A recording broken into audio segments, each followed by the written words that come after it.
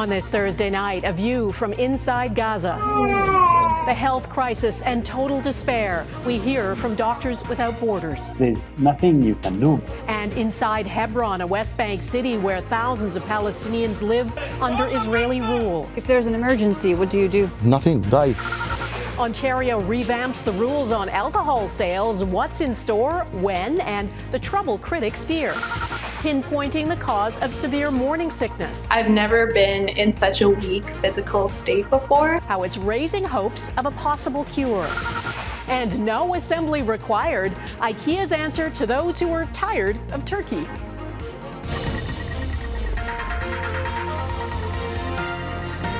Global National with Donna Friesen. Good evening and thanks for joining us. Israel's government is showing no willingness to change its strategy in Gaza despite the human suffering and the international pressure. Israel's defense minister said today the fighting will last more than several months, and the prime minister vowing it will continue until absolute victory. The American president, Joe Biden, has sent his national security advisor back to the region. He says he's pressing Israel to carry out more precise and surgical attacks. The UN Agency for Palestinian Refugees calls Gaza a living hell. The health ministry run by Hamas says 18,700 Palestinians have now been killed there. Israel's siege pushed civilians south, where they were told they'd be safer. Rafah is as far south as they can get. The UN says the population there is a balloon from 280,000 to well over 1 million people, about half of Gaza's population searching for shelter. The lucky ones find space in overcrowded UN facilities. The rest are squeezed into makeshift camps. Crystal Goomansingh has our top story tonight. It's really tough. I mean, if I move the computer to my left now and I show you the street, you will see that the street of the clinic is strewn with tents. So tents are everywhere in Rafah. The eyes of medical teams in Gaza are the eyes of the world. So it's like we are speaking now and then suddenly there is a boom, and after the boom, it's like black smoke. And this is it. I mean, lives just vanish here from one split of a second to the next. The need for urgent care is obvious, but people also require help managing chronic conditions, plus all of the issues related to poor nutrition and next to no sanitation. It's manifested into a lot of respiratory infections, a lot of diarrhea, skin diseases. I mean, scabies is not something that will take your life away, but I can assure you it makes it hell. Nicholas Papachrysostomou is the emergency coordinator for Doctors Without Borders. He says it's not just about what doctors are seeing now, but what could come. There are fears about cholera. We will be building another 20 beds capacity in the parking lot of the hospital. So you see, that's the only way to do this. You can't support the existing system. The existing system has been brought to its knees. You need to try and extend it. Out of desperation, aid trucks have been swarmed and looted. There are so many people with so many needs. Even Papachrysostomou struggled to find blankets for the new parking lot clinic. It's incredible how sometimes you feel restricted by the context, and there's nothing you can do. The conflict leaving helpers feeling helpless. Crystal Goomansingh, Global News, London.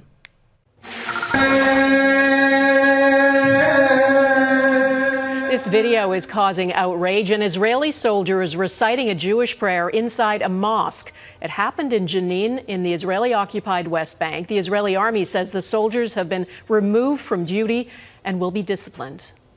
Jenin has been the focus of an Israeli army raid. The military says 60 people have been arrested and hundreds of explosive devices and weapons seized. The Palestinian Health Ministry says at least 12 people have been killed and dozens of people injured, plus a mosque desecrated. Israeli military incursions into the West Bank are common. Palestinian officials call this latest one a dangerous escalation and say more than 270 Palestinians have been killed in the West Bank since October 7th. An estimated 3.2 million people live in the West Bank, including more than 700,000 Jewish settlers. Their settlements, considered illegal under international law, have grown, as have fences and walls separating them from Palestinian neighbors. The divide is stark in Hebron, a West Bank city split in two, where thousands of Palestinians live under the total control of the Israeli military. Daniele Hamamdjian explains what that occupation means. A symbol of Palestinian nationalism, of Palestinian resistance.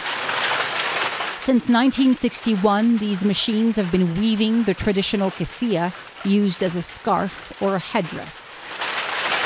The last authentic factory in the West Bank has seen a surge in global demand since the conflict began. But trying to sell them in the same city they're made can be a problem. The Israeli military has come by to take them down, says Bader. His shop is in an area called H2, divided and controlled by the IDF. Hebron is itself a city of symbols. This ancient complex is sacred to both Muslims and Jews. It's also where a Jewish settler massacred 29 Muslim men during prayers in 1994. A few years later, the two sides agreed to divide the city, but peace has always remained fragile. Now nearly 40,000 Palestinians live in H2, moving mostly through checkpoints. They're surrounded by surveillance cameras and razor wire, separating them from 900 Israeli settlers, considered to be some of the most extreme in the West Bank, according to human rights groups. The Israeli military protects them. First, the closure started in 1994. While simultaneously enforcing a strict lockdown on the Palestinians who live close to the heart of the city. You can't come to my house. The checkpoint, they close it on the night. It's only Sunday, Tuesday, and Thursday, 1 hour in the morning and 1 hour in the evening. We are allowed to pass the checkpoint. No visitors, no ambulances, no kindergartens, no schools, no jobs. If there's an emergency, what do you do? Nothing, die. In the old city of Hebron, people have stopped coming and merchants have stopped selling. There's no point anymore, they say. If he's lucky, Hisham will sell 1 or 2 items a week. They're trying hard to empty the city, and they manage and succeed in doing that because a lot of shopkeepers left this area because they can't do living anymore. Keeping the shop open, he says, is a form of resistance. And the reason it's become so unbearable, just look up. There aren't just shops in the old city of Hebron. There are Palestinian families who live here. There's one family behind this door. When they come out, they'll see the garbage right above them, and upstairs, Israeli settlers. Palestinians have had to build a fence on top to catch the garbage Israeli settlers throw down at them. In some cases, they live just a few feet apart. Now, here, that's a Palestinian family. Behind it, have a settlement here near Abraham Avinu. So you've got barbed wire just right there. Like a settler, people stop in a roof, through eggs, through rubbish about a family here. I want the world to know that Palestinians are living under apartheid, under discrimination, no life. We don't have the basics for our life. No enough water, no enough electricity, no freedom of movement, no freedom of expression. We live less than animals because of the occupation, not because we are not civilized. It's a Tuesday night and Issa has to cross back into H2 through a checkpoint before the curfew kicks in. That strict lockdown has been in place since the conflict began. Now, Global News reached out to a spokesperson for the Israeli settlers, but our request for an interview was denied. Donna. Daniele Hamamdjian in Jerusalem tonight. Thanks. 4 suspected members of Hamas have been arrested in Germany and the Netherlands, accused of plotting to target Jewish sites in Europe. Prosecutors say the suspects intended to store weapons in Berlin for use in a possible attack. Initial reports suggest the plot was not very advanced. And in Denmark, 3 people were also arrested on suspicion of terrorism offenses, not directly linked to the German arrests. Counterterrorism officials across Europe have warned the October 7th attacks by Hamas in Israel and Israel's siege on Gaza could increase the risk of terrorism. The European Union has agreed to open membership talks with Ukraine. The president of the European Council calls it a clear signal of hope for the Ukrainian people and the continent. This is extremely important. We want to support Ukraine. It's a very powerful political signal. It's a very powerful political decision. Right now, though, progress in the war with Russia has stalled and Western military support for Ukraine is beginning to fade. At the same time, the Russian president's confidence seems to be rising. Eric Sorensen reports. A year ago, when the war was going badly, Vladimir Putin canceled his annual public appearance. Today, he answered questions for 4 hours, displaying confidence, assuring Russians peace will come. There will be peace when we achieve our goals, said Putin. Along the front, more than 600,000 Russian troops, he said, are improving their positions. The reality is little has changed on the front lines since last winter, through the summer of Ukraine's counteroffensive, and until now, going into winter again, Russia still occupies about 1/6 of Ukraine's territory in the east. Yet Putin has looked relaxed, telling military leaders this week he will run for president again in March. In contrast, Ukraine's president has been shuttling furiously from Washington to Europe to shore up support for his country.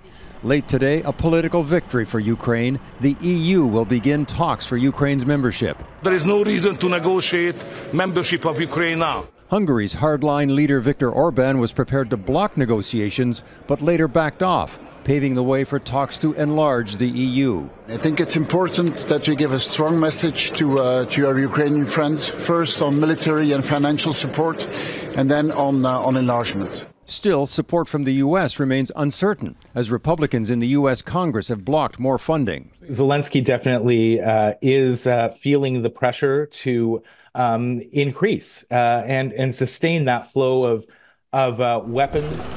This week, Moscow struck Kyiv with more missiles, and with war in the Middle East, Ukraine is struggling to keep global attention on its fight. We're 2 years in, we're going into the 3rd year, and there is creeping apathy. That's why the EU's breakthrough on Ukraine membership is so important. Volodymyr Zelensky posted that it's a victory for Ukraine and for Europe, as his country prepares to defend itself through another long winter at war with Russia. Eric Sorensen, Global News, Toronto. It's going to get easier to buy alcohol in Ontario. Up to 8,500 convenience and big box stores will be eligible to sell some types of alcohol. Premier Doug Ford promised he'd do this. Mackenzie Gray explains the changes and why mental health and addictions experts are concerned. I'm tempted to go back there, crack up one of those. It's a decision many Ontarians have been thirsting for. By no later than January 2026, people in Ontario will be able to buy beer, wine, cider, and other ready-to-drink alcohol beverages like coolers and seltzers at their local convenience store. That ends the near monopoly the beer store has had since Prohibition on the sale of large cases across the province. We're actually treating people like adults, and I have all the confidence in the world in the people in Ontario. But mental health and addiction advocates disagree, pointing to alcohol use increasing with young Canadians, leading to higher cancer rates. If we are going to make these shifts, we have to be really, really careful about how we do it. And also we have to be investing at the same time in prevention. Of course they're good kids. A theme the beer store played on in a 2014 ad. Alcohol in convenience stores? It's just not right for our kids. Corner stores like this one here in Gatineau, Quebec have been selling beer for decades, and we're just a few minutes away from downtown Ottawa, so plenty of people cross the river to come get beer here. But if you're on a budget, there's one place that everyone knows you need to go. The Beer King, a corner store in Elmer, Quebec, is one of the biggest sud sellers in the whole province. A lot of people come from everywhere, like Kingston, Toronto, Ottawa. And when people come from Ontario, they load up. Like this is going to run us like $750 for, we're going to get 20 of these. And it's like that at the beer store. 1,300, so double. These two students hope the Ontario announcement will increase competition and lead to similar cheap Quebec prices. It'll be convenient, late night, run out of pops and you need a couple, but just in terms of pricing, I guess we'll see. The beer store, which is internationally owned, will continue to sell suds across the province and be the place where Ontarians take their empties back. But Donna, for the first time since 1927, they'll have some real competition. Okay, Mackenzie Gray in Ottawa, thanks. Scientists pinpoint the cause of severe morning sickness. Coming up, what this could mean for a cure. It's being called a breakthrough in the quest to uncover what causes some women to feel so sick during pregnancy. So-called morning sickness can last all day and in some cases be so bad that mothers need to be hospitalized. Abigail Beeman explains what scientists have discovered. Willow Allen is an Inuk model, recently featured in Vogue, and she's been sharing her pregnancy on social media. About 3 months straight, I never got out of bed. Hyperemesis gravidarum, a severe form of nausea and vomiting believed to affect up to 3 out of 100 pregnancies. For Allen, it meant constant illness, losing 15 pounds, and multiple hospital trips. It was really terrifying. I've never been in such a weak physical state before, and just having such little control over, your life. Now, a study published in the journal Nature pinpoints the cause. It's all about a hormone produced by the fetus called GDF15, how much there is, and the mom's sensitivity to it. It really gives us a very clear idea of what we should do to treat and prevent it. Study author Stephen O'Rahilly is working on both. A treatment means creating a safe antibody that won't cross the placenta. A cure, he says, involves desensitizing mothers to GDF15 and could come sooner. There are ways of giving pretty safe and available drugs that we know increase GDF15. Metformin is one of those. It actually doubles your level or doubles or even trebles your level of GDF15. So we were going to do a trial soon, we hope. And while the Princess of Wales and actress Amy Schumer have shed more light on the illness, its severity is still not understood. O'Rahilly says in the UK alone, between 1 and 200 wanted pregnancies are terminated a year. Dreaming of a big family one day, the study means a lot to Willow Allen. It just makes me so emotional because, I honestly thought that, I might not be able to have kids. She still gets sick, but feels way better now at 34 weeks. Abigail Beeman, Global News, Ottawa. Biases and barriers in healthcare ahead. Why November Kelly's family feels her death could have been prevented. The parents of an Ontario Indigenous woman who died earlier this year are speaking out for the first time about the care she received. November Kelly died of a severe infection her family says could have been prevented, raising fresh questions about the care Indigenous people receive in Canada's healthcare system. Melissa Ridgen has been investigating November's story and tonight takes us to Enigaming First Nation, 5 hours west of Thunder Bay.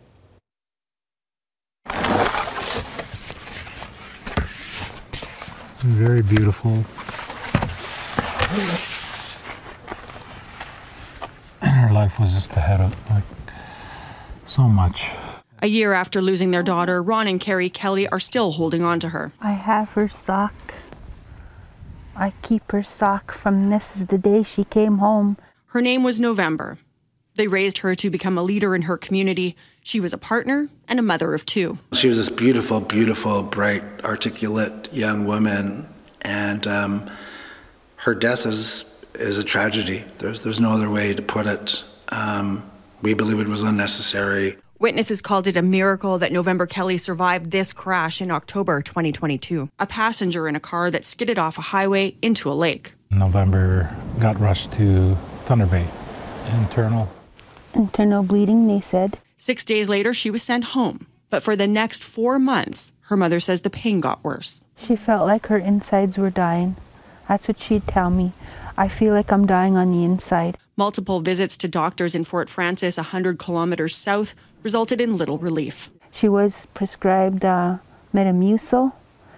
She was also prescribed, it's called Rabizoli, and it's for, stomach you know, if you have ulcers or whatever. Only her final appointment returned a diagnosis: abdominal inflammation. She was sent home with medicine for nausea and pain.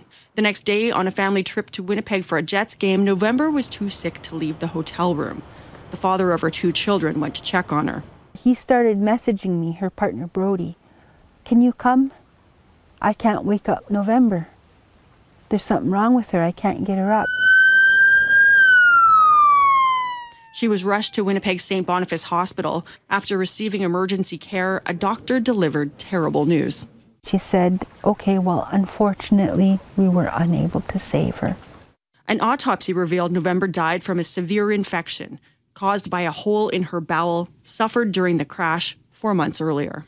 The health authority in Fort Frances tells Global News an event review is underway, but November Kelly's family says that sounds disturbingly familiar. For the 4 months, she was suffering with her internal injuries, and the doctors didn't probe enough to get to the bottom of it. In 2008, Brian Sinclair died in a Winnipeg ER waiting room after he'd been left alone and ignored for 34 hours. An inquest found he died slowly of a bladder infection, rigor mortis setting in by the time staff tried to help him. In 2020, Joyce Echequan died in a Quebec hospital after posting a video on social media showing staff taunting her because she was Indigenous. An inquest recommended Quebec, quote, recognize and eliminate systemic racism in healthcare. Now another family is grieving and wondering if their daughter's death could have been prevented. Our baby would be here if they would have listened to her. I do believe and I feel that she was racially profiled. Melissa Ridgen, Global News, Onigaming First Nation. Next, thinking big this Christmas, IKEA has an idea for dinner. The holidays are the season of giving, and IKEA might have one of the biggest giveaways this year. It is a bit non-traditional. This giant turkey-sized Swedish meatball serves up to 25 people. You do have to live in the UK to enter the draw for it. 30 of the giant orbs, along with 30 vegan versions, will wow the tables of the lucky winners. No assembly required. And that is Global National for this Thursday. I'm Donna Friesen. Today is the peak of the Geminid meteor shower, one of the biggest of the year. It's unique because, unlike most meteor showers, which are caused by comets, this one originates from an asteroid, so the meteors appear brighter and in different colors. Look out for it. And thanks for watching. Bye-bye.